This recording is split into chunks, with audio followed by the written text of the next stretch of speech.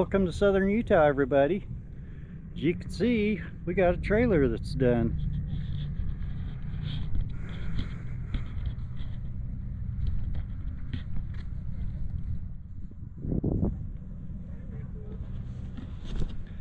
I had to abandon filming it all, the build.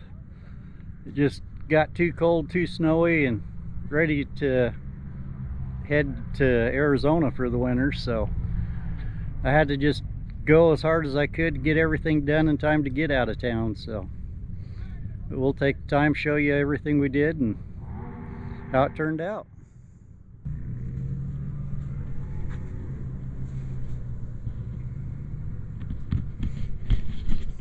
As you can see, I can haul my propane and my fuel up on the front of it now. Makes it pretty handy. It's got a lock bar through it, and there's a strap that goes over the propane tanks and holds them in those the milk crate in place, so it'll keep the honest people honest. It won't keep a thief honest. They could still steal it if they wanted, I guess, but you're not going to stop that anyway. But yeah, that lets me carry the two 5-gallon propane tanks that we use for the little fireplace. And each of those VP jugs will hold 6.2 gallons, so it gives me 24 gallons of fuel plus what's in the Razor, so that's pretty handy. And if they're empty, they can't blow out because the handle goes through, or the bar goes through the jug.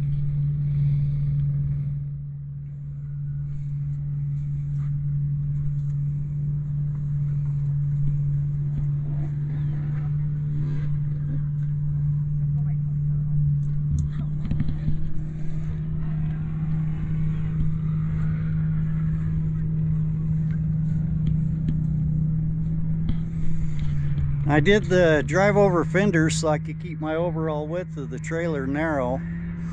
It's only 84 inches outside, 80 inches inside, and it's a 14-foot deck. It's got enough room I can put a 4-seater on it if we eventually get one of those. And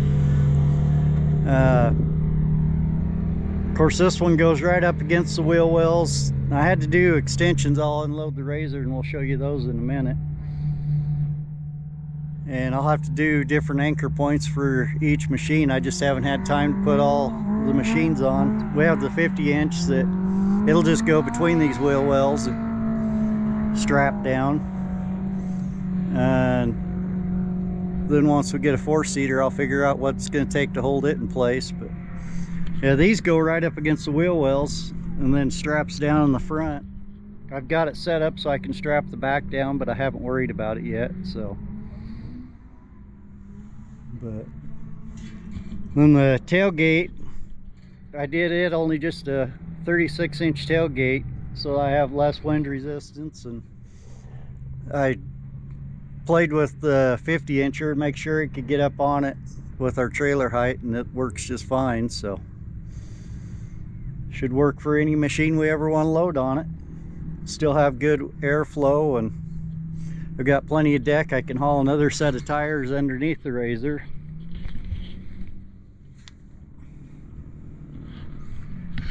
Then I'll just tie the back one down. The Razor will keep them from bouncing out up the front. There's no way for them to get out up there. And if I secure the back one in between these ties right here, then they can't go anywhere. So lets me have a rock set and then my trail set that way for whatever machine we have. So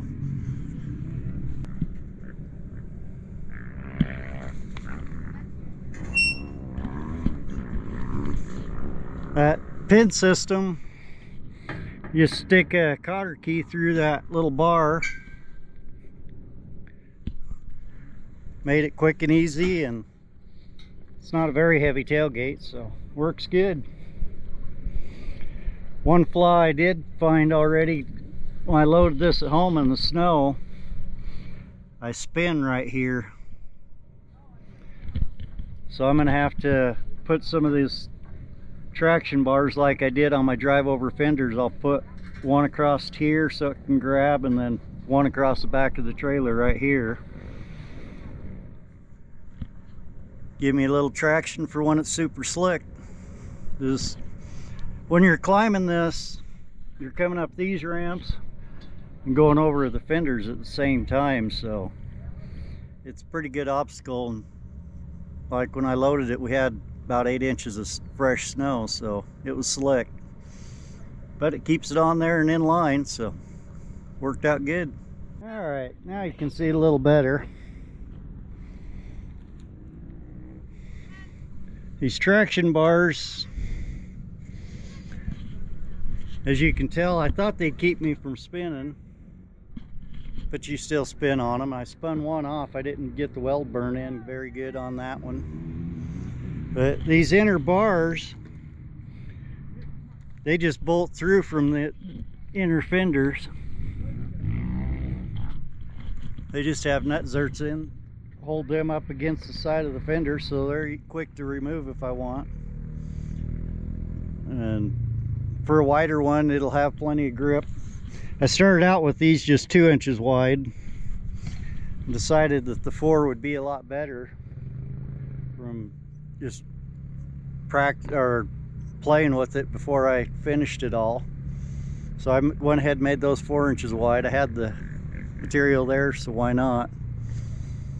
It's worked out really well. All the wiring, like I showed you when I was building it, runs through here, and then it goes, there's a hole, it lets it transfer between the joints. And I've got one solid piece of wire. I use the 7 gauge or 7 wire insulated. It's just like an extension cord. It's got the rubber coating, the paper, and all that, so it's real well protected. That runs to the full length of the trailer without being interrupted, except for the brake system. I interrupted it right there and then just used heat shrink. So by law, Idaho, I don't have, it's a light enough trailer, I don't have to have a brake system on it. And I went ahead and did it anyway, just because I don't know what laws and what states. So, and we plan on being able to travel all over, so getting different videos for you guys. But yeah, I use the gray plastic conduit. It's all anchored to the bottom of the trailer all the way the full length clear back to here, and comes into my bumper, so it's an all complete sealed system. The snow and ice in the winter can't hang on, or doesn't hang directly on the wires, it just hangs on the conduit, which is all anchored into the frame, so it can take the weight, doesn't pull on the wires. And I use the seal beam lights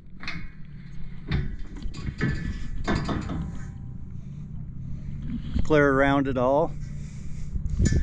So they've been my favorite light I've used so far. They're all the LED, the new style, so they work great.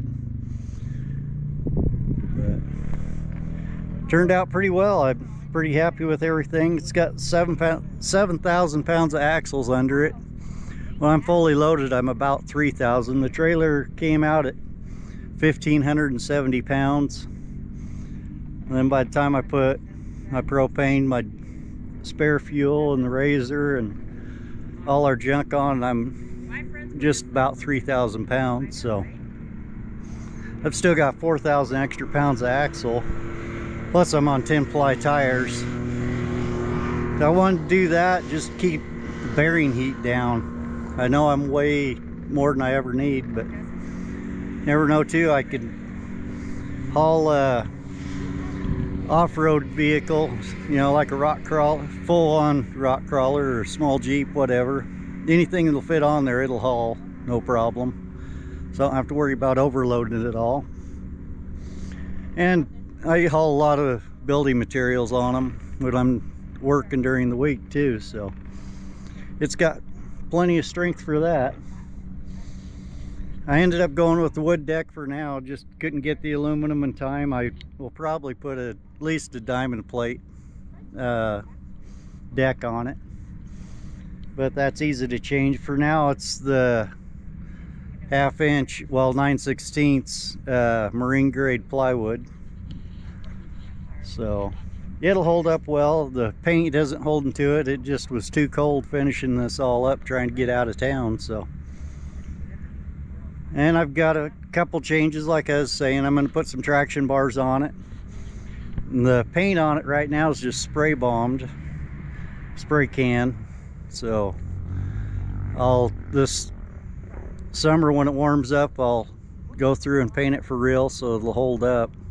So it hasn't had hardly any time at all, and it's already got rust starting to show. So I'll just take the wire brush to it, clean it up, sand it a little bit, and make a few changes that we want, and then we'll put a real paint job on it and it'll look good.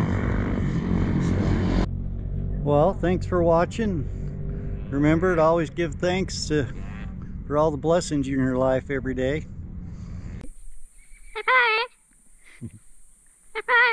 Bye-bye. Visit our website.